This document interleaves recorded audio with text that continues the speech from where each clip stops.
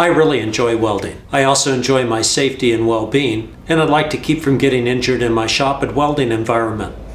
There are a variety of hazards that go along with welding. The obvious ones would be burning yourself with hot metal, the risk of cutting yourself on sharp metal, getting debris in your eyes, hot splatter coming off of weld puddles that can actually cause eye damage or severe burns. All of this can be hazardous, and there are many ways to protect yourself from these kinds of risks. I'd like to take you on a tour of my shop, at least the welding area for now, and discuss some of the safety items that I think are absolutely necessary for your shop and for your safe welding environment. Let's explore some of that.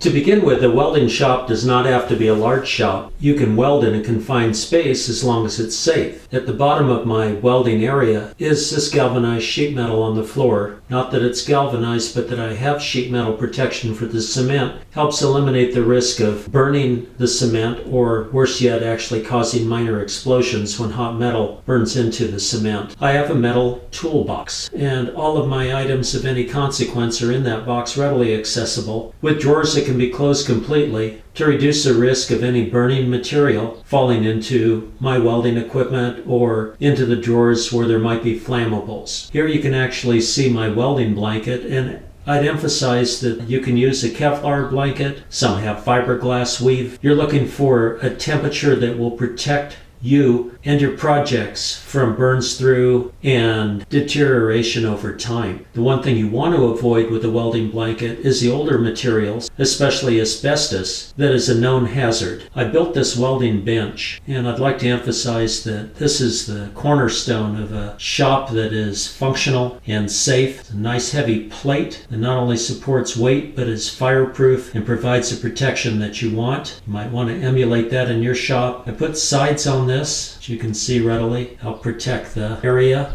from spatter that might go over the edge and could actually create a burning situation outside of the welding area or in a crevice or a place where you're not aware of what's going on. Flammables, I have them temporarily on the top of the bench. When I'm welding, obviously those materials would not be found on the bench. That's denatured alcohol, acetone, chemicals that I use in the TIG process in particular, that are flammable and can cause a great deal of trouble if they catch on fire. I have a backsplash, as you can see, that not only makes a complete enclosure out of my workbench, but taking it a step further, I weld it, strap up the sides of it, and put galvanized sheet between the welding work area and the wall. The wall is sheetrock. I would consider a workbench with an enclosed welding area to be a very safe and smart thing to do. When you're under a welding hood, you cannot see a lot of the action outside of that hood space and could have flammables getting away from you. You can see that this works much to your advantage in containing any of the fire risks. I have a large bench vise here, a rugged unit, supports a lot of weight,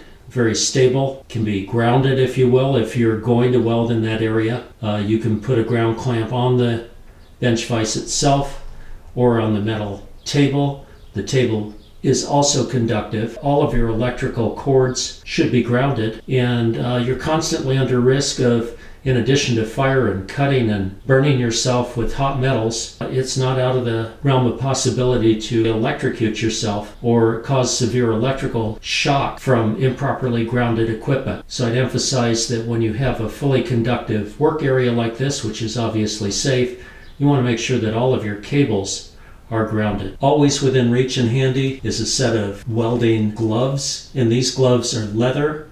I can lift up metal and hold it temporarily. This is not totally heat proof, but it's the first barrier to protecting your hands and your skin from burns. So I'd emphasize that you want to get a pair of quality leather welding gloves, heavy duty ones for all processes, maybe with the exception of TIG, where you can wear deerskin gloves, and we'll get into that in a moment. Leather remains the primary insulator for protecting your hands from hot metals. You can't have too many gloves, and I have my share. They come in a variety of types and shades and so on, but the main idea is to be certain that you protect yourself and insulate yourself constantly from hot metals. Metals laying around the shop floor can often be hot.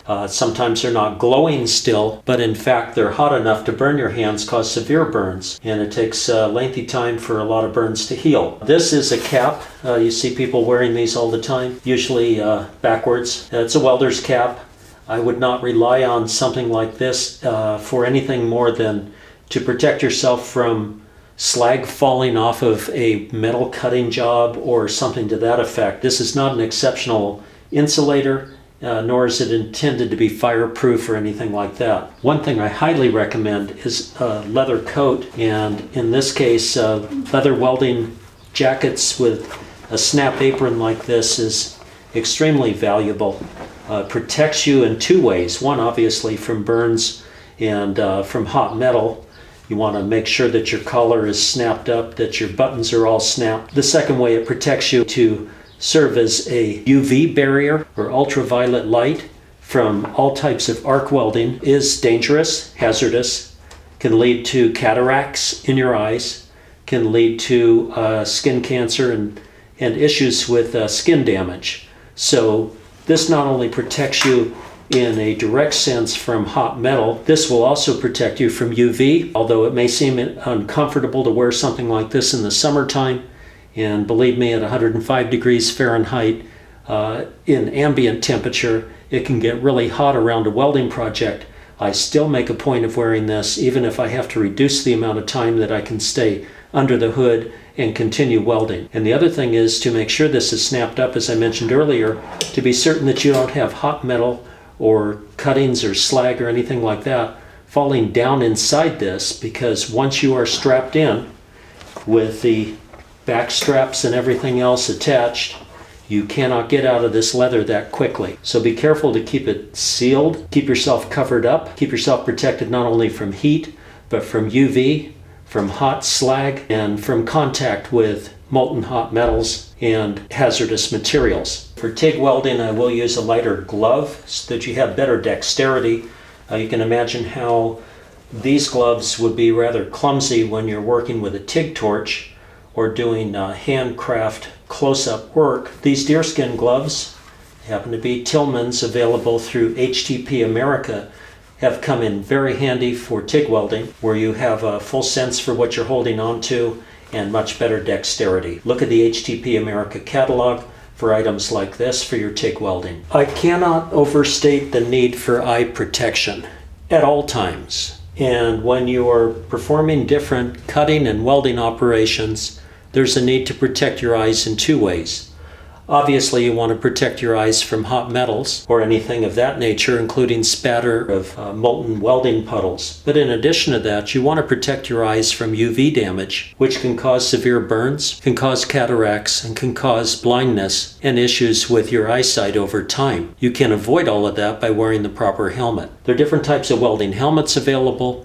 For gas welding, shields are often sufficient. I like a shield personally. You can weld with goggles if you prefer. The shield is very quick to drop down. It can be easily raised and lowered and offers peripheral protection, which I like a lot. And you can have interchangeable shields. And in this case, I'm using the welding shield, but you can put a clear shield on for use when you are doing operations like surface grinding or working at your grinder.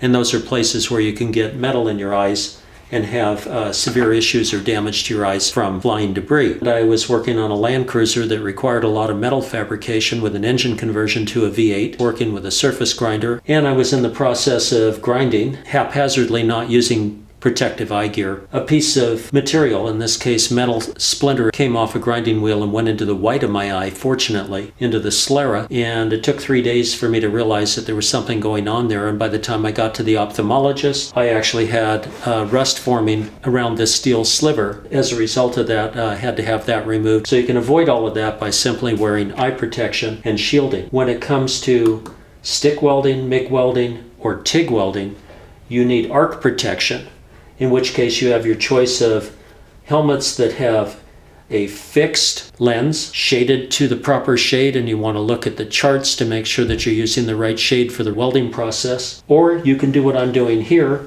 and that is use an automatic shade that permits you to be able to see the weld area until the arc actually strikes, and in this case in 1/25,000th of a second, this shielding will come into effect and protect my eyes. That's fast enough for me to avoid burns or any kind of damage to my eyes, and to protect me from arc flash, which is not only painful, but over time enough arc flash can cause permanent eye damage. Make a point of buying a quality helmet. Make sure the helmet protects you from hot debris. This leather on the bottom of my helmet is a mandatory. This actually overlaps with my leather gear in such a way that my neck is protected, thyroid area, and the neck skin from UV damage. A lot of welders, especially years ago, would use a handheld shield and in the process find that they were getting scorched on their necks and skin below the shielding or below the helmet. And in those cases, the end result was severe damage to the skin, obviously a higher risk of skin cancer. So these hazards can all be avoided by the proper use of gear. I'd like to conclude this session by sharing that there are a lot of other hazards in the environment around your shop.